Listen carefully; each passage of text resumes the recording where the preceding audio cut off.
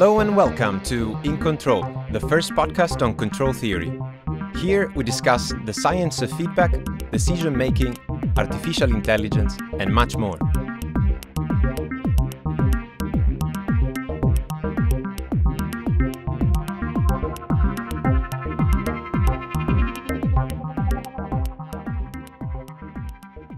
I'm your host, Alberto Padoan, live from our recording studio at eth Zurich. Quick thanks to our sponsor, the National Centre of Competence in Research on Dependable, Ubiquitous Automation, which you can check following the link in the description. Our guest today is Florian Dörfler, with whom I have the privilege and pleasure to interact on a daily basis. Florian is an associate professor at the Automatic Control Laboratory at eth Zurich and the deputy head of the Department of Information Technology and Electrical Engineering. Welcome to the show, Florian. Hi, Alberto. My pleasure. Thanks for inviting me. So, Florian, at a relatively young age, you've achieved a lot already, at least academically speaking. So, how did it all start?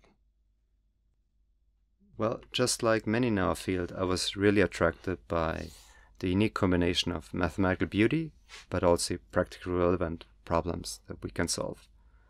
And so when I was in high school, I always wanted to do math afterwards, but useful math. I didn't know what that was. At some point I got a flyer in my hand that said cybernetics, come to Stuttgart and study that. To be honest, I had no idea what it was, but it sounded cool, and so that's how I got hooked in the field. So it was quite a random entry. Quite a random entry, but you really got attracted. Definitely, and I should give full credit to that to all my mentors over the years. My role models, my heroes that just guided me along the way and kept the passion burning from Stuttgart, Toronto, Santa Barbara, all the way to now. Yeah, right, because you started your career in Germany, but then you moved to Canada to work with Bruce Francis, right? Yes, correct. I was one of the last students of the late Bruce Francis, and it was really a privilege. I truly cherished the memories I had with him, all afternoon long blackboard sessions working out equations on the board. He taught me so much, not about science only, but life in general, and he is really my all-time hero. Yeah, Bruce Francis was definitely one of the giants of our field, but somehow you didn't like the flatness of Ontario, Yes, right? Yes, I mean, I grew up in the Alps, and so my free time activities were centered around, rock climbing, skiing, mountain biking, you name it. Yeah. Ontario just had a flat topography. You could go ice skating, but that was about it. So I had a geographic constraint for where to go next, and California got me hooked, for sure. Yeah, California was quite attractive, and I guess also it was easy to connect the research that you had done in Canada with the research of your PhD advisor, Francesco Bullo. Yes, that is so. So in Canada, I worked on formation control. So how do you stabilize a set of robots to a prescribed geometric configuration using only relative sensing information? And at multiple points, Bruce Francis mentioned to me, there's this brilliant guy in Santa Barbara, Francesco Bullo. Every time I read his paper, I feel like he stole the problem, and I wish I had that problem. And then I really got hooked on that guy. I said, I want to work with Francesco Bullo. And, the rest is history. Well, yeah, Plato used to say that the beginning is the most important part of the work, and you certainly did well at the beginning. You made a splash with a paper on synchronization, but I know there's a funny anecdote behind that paper. Yes.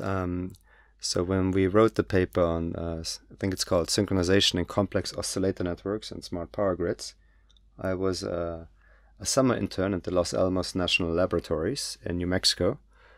By the way, there's really great rock climbing there. So when I worked on this problem all summer long for 3-4 months on essentially how can I provide a parametric stability condition when a whole bunch of coupled nonlinear oscillators would synchronize. Can I provide a condition depending on model parameters and the graph topology? And I found the solution. It worked out wonderfully. I checked the numerics. It checked out really well. And I knew it was a long-standing problem, and decades of people have been working on that in mathematical biology, for instance. 2 days before my summer internship came to an end, I found a mistake in my proof. And I was really desperate and demotivated. And I knew I had a 17-hour drive back to Santa Barbara. So what I did, I spent 2 days immersing myself into all the equations. I had them all burned into my mind. Because I knew during those 17 hours, there's nothing else to do other than think. So having had all the equations in my mind, Actually, during that 17-hour ride, I found an alternative proof strategy, which eventually worked out. But then you shifted towards power systems dynamics. I guess that's quite connected to the idea of network control. Then you moved to studying social networks and more recently data-driven control. So can you give us a sense of your research trajectory? Yes, of course. So when I was working on synchronization of power systems, I got sucked more and more into the application, and I studied lots of circuit theory, electrical networks, power systems, electrodynamics, power electronics, and I just found a whole bunch of really exciting control problems there, which people have not tackled yet, at least not yet at the standards that we're used to in control theory. And that just, rapidly expanded my portfolio of problems as well as methods that needed to solve them. Yeah, so speaking of which, we should all acknowledge that machine learning has profoundly influenced the research in control over the past few years. Yes, it did. So some would argue that the power of machine learning is yet to be demonstrated, but others would argue that the hype on machine learning has already peaked and we're slowly shifting towards applications. So what's the role of control? So, I'm waiting for the wave to crash, but it doesn't seem to crash. It seems to be building up, and so at this point, we should acknowledge probably machine learning has come to stay, at least for a while. Now, what is there to be done? I think there's still a big divide between methods that seem to work, but I don't have a theory, and of course the opposite, and so there's plenty of things to be done, of course, from our side in terms of certifying methods. On the other hand, once you go to real-world, real-time physical control systems, where you need to provide real-time computational guarantees, finite samples, safety, stability, and so on, I think there's still a lot of work to be done in making these methods practically useful so that you can actually implement them. So it seems like the two fields are actually attracting each other again. Yes, quite a lot. And I think that's also something that's different compared to other hype cycles where, there were people going from control into systems biology or from control into smart grids or so. Here there's somewhat of a continuum between the machine learning world and the control world. There's, joint conferences, journals, and so on, and lots of people playing on both fields. Isn't PAD the earliest machine learning method? You could say so. When Ziegler and Nichols in 1948 invented their essentially fully black box automated PID tuning rules, you could think about that as a black box policy learning scheme. So yes, we've done this for a whole while. It's not new. I want to shift gears now a little bit and maybe speak about a new topic. PID control represents 90% of controllers that are used in industry. Perhaps the last 9.999% is MPC. What is the purpose then of doing controlled research today? Well, if you want to be one of those people solving 99% of the problem, then you don't have to get a PhD in control, for sure. But, there's always problems left out there for which there's no pre-written MATLAB or Python code for you to press the button, where you need somebody to think about it, where you need somebody who knows system theory, who knows the power of abstractions, and can formulate a tractable mathematical representation of that problem and crack it eventually. Actually, Willems stated in one of his last papers the following quote, which I'm going to ask you to comment. Willems says, from the beginning of my career until now, I have always been hearing that the field is dead, circuit theory is dead, information theory is dead, coding theory is dead, control theory is dead, system theory is dead, linear system theory is dead, and H infinity is dead. Good science, however, is always alive. What do you think about this? First, I think he has a point. Control is a fairly mature field. I mean, we literally flew to the moon and back with LQR and Kalman filters, right? And that was in the 60s. So we should acknowledge that the core advances in core automatic control theory have been made. And they're saturating, right? On the other hand, the field is on the move, and there will always be challenges for us, such as in network system, what you mentioned before, in machine learning, or in complicated applications. Yeah, as you say, control is nowadays a mature field, and perhaps I would like to step back a little bit here and look at the big picture. Suppose now that you could change everything in control. You could change the state of the art in control. what would you do? I don't know what the perfect scientific community looks like, but I know one community that handles research dissemination and publications much better than we do, and that is economics. They don't bother with writing many small incremental conference papers. No, if you do a PhD in economics, you maybe finish your PhD with 1, 2, in exceptional cases even 3, working papers, not even published ones. So they work on big problems. They go out, they present those problems, they get feedback, refine the paper, keep on iterating. And I think they really have that mindset going after the big problems, which we are lacking. Yeah, true. And also I feel that there is a tension between, two types of mindsets in control. One is computational, the other one could be pen and paper style, if you prefer. Do you have any thoughts on that? Well, originally, based on my training, I've been on the pen and paper side. I was having the perspective that unless you can solve a problem in closed form with an explicit formula, then it's not considered scientific. Well, now I have a more moderate opinion, right? So computers are here, and computers will always win. If not today, then tomorrow. And so I think we should really embrace the computational aspect. And it's not like you cannot do any theory only because you use a computer to solve for you a complex problem as a subroutine. Yeah, and I guess this ties in very well with another question that I had for you, and that's where is the field of control heading to? I personally see 3 frontiers for our field, but these are only the ones that I see from my personal research. One is the intersection of computer science. So we've always had lots of joint problems and joint interests in topics like formal methods, distributed algorithms, call them consensus for instance, or machine learning problems more recently. And I think now the time is ripe for these 2 communities to join forces and work together. The other frontier I see is complicated, networked systems. Think about infrastructure networks or pipelines of algorithms that are all, we've had many subsystems that are all interacting with another. And our community is ultimately the only one that really understands feedback and interaction and has a machinery on how to approach this complexity. Finally, I think applications will always provide demanding problems for which there is no off-the-shelf solution, and we just need somebody to sit down and think about it. And in this respect, I guess an engineering mindset is always useful. I fully agree. Actually, I think that too many of our contributions are sort of building, sand castles in the sky, if you want so, or house of cards in terms of they develop theory based on, assumptions to make the theory work, but they never question the usefulness. And what I'm really after in my personal research is this creator of nothing is more practical than a good theory. And I think that's what I'd like to develop. I'd like to shift gears now a little bit and perhaps talk about a different topic. We're living in the age of tech giants. Amazon, Google, Facebook dominate markets, but are increasingly becoming present in the research side as well. So what is the future of academic research? Well, first off, I think it's quite exciting that companies or the R&D departments of companies are now working on cutting-edge research and not doing the bare minimum to keep their businesses running, right? Also offers beautiful landing spots for our PhD students, and as we all know, high salaries and free lunch. So I really welcome that.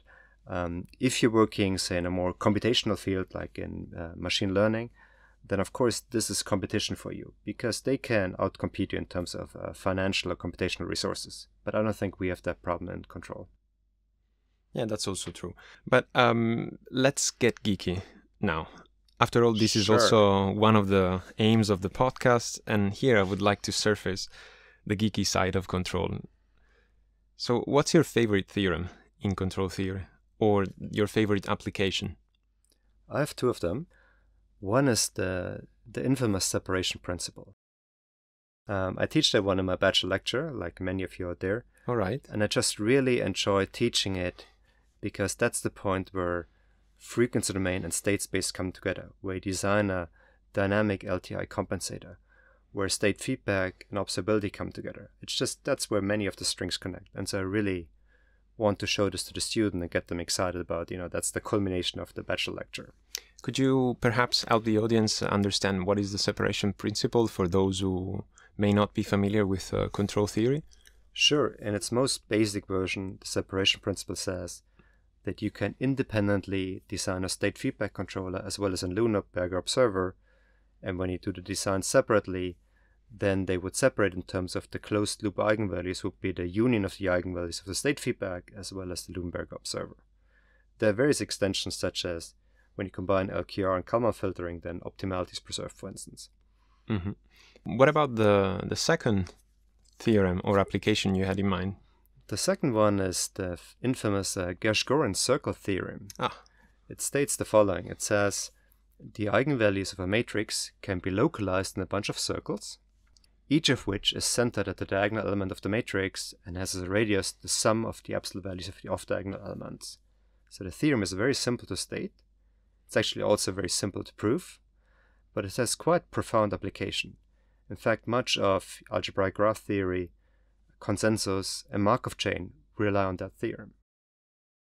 I guess there are many goals that a researcher at your stage may want to achieve. You may want to focus on research, you may want to focus on education, or, other managerial activities. I guess it would be curious to know what would you like to achieve? It is quite a multitasking job, isn't it?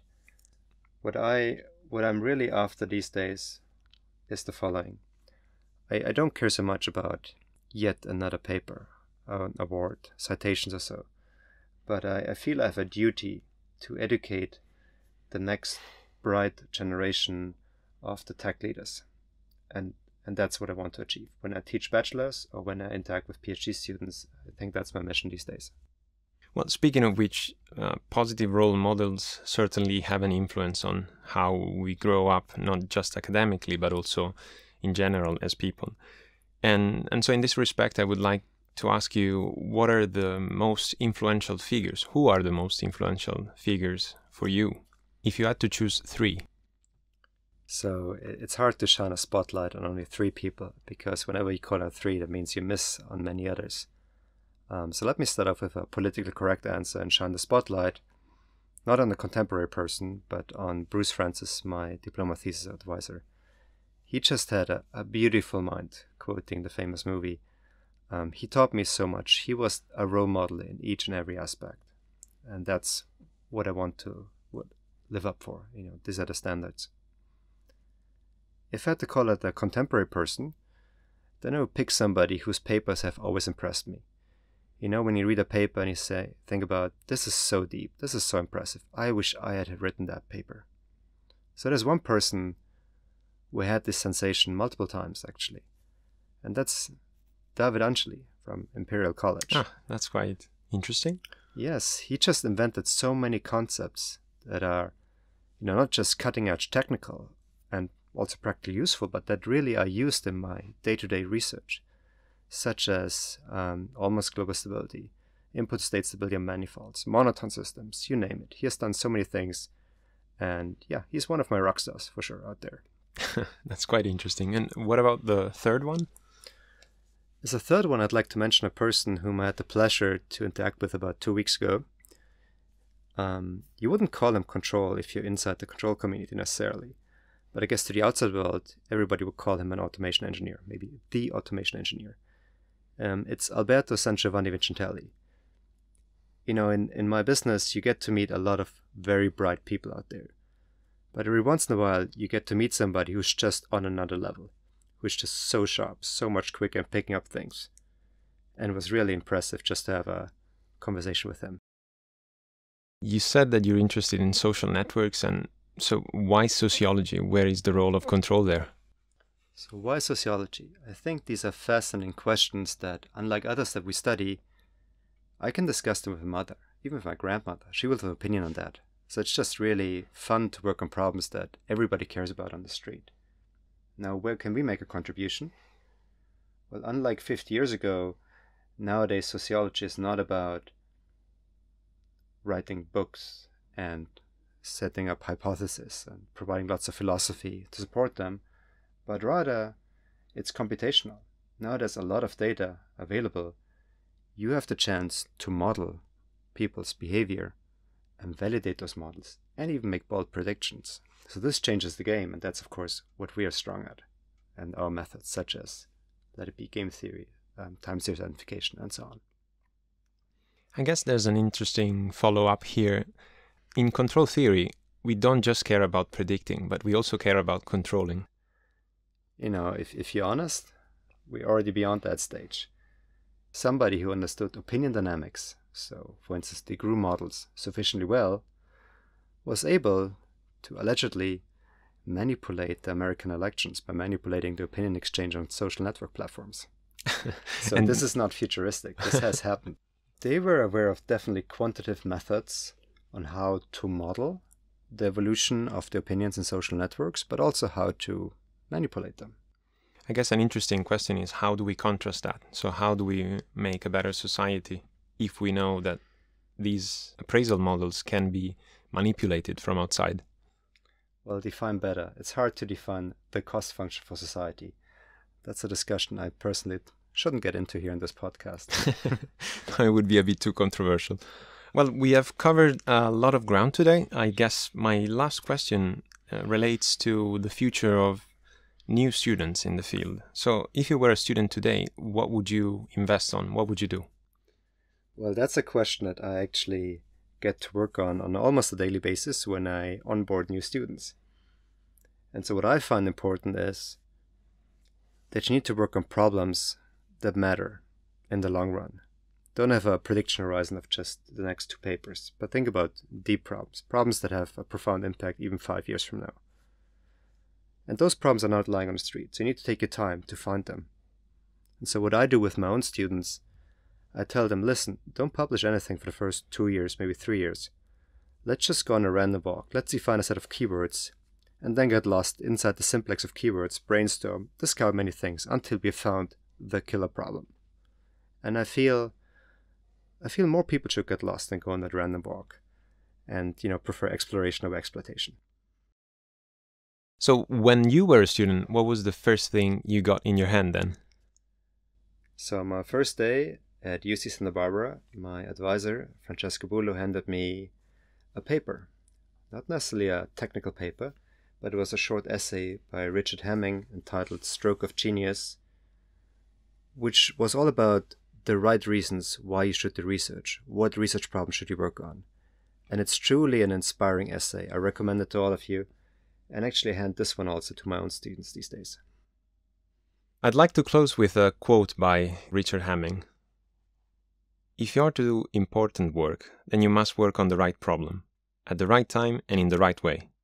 Without any of the 3, you may do good work, but you will almost certainly miss the real greatness.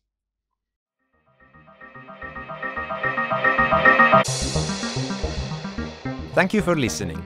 I hope you liked the show today.